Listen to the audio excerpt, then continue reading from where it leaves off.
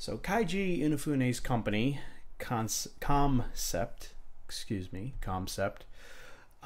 has been struggling. It was founded in 2010. The only thing that they've really released to their name is Mighty Number 9. Not to many people's satisfaction. They're still working on games such as Red Ash and Kaio, King of Pirates, which also are not doing too well in their development cycles. But it appears that Level 5 has purchased Comcept. Level 5, of course, they're famous for Ni no Kuni. They made Dragon Quest 8. Yeah, these are those. That's who these guys are. They made the Dark Cloud games back in the PS2 era. They're a good company. They're pretty fairly decent. Oh yeah, Ni no Kuni was amazing. Yeah.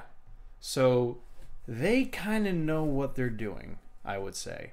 So now that they purchased Comcept, I don't expect to see, Kickstarters asked for every single game that they want to make. And they'll actually have to make a good game.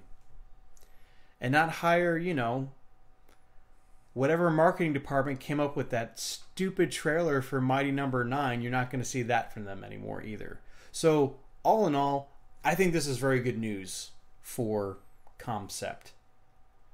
Personally, I like Kaiji Inafune. He's not the inventor or creator of Mega Man, but he did bring the series to a point where everyone loved it. I think he's got some good ideas. I just don't think he knows how to run a game company. I think he's a developer, not a CEO or whatever his role was in Comcept. I certainly hope I wasn't coming up with the name Comcept, because that's the most irritating thing to try and say, because my brain keeps wanting to say concept. Concept, right. So, yeah. They should have just called it like Level 5 something else, not Level 5 Comcept. Plus, starting something with the word level and having a number next to it, I mean, you can't go wrong. Studies have shown that you'll do okay. Please comment, like, and subscribe.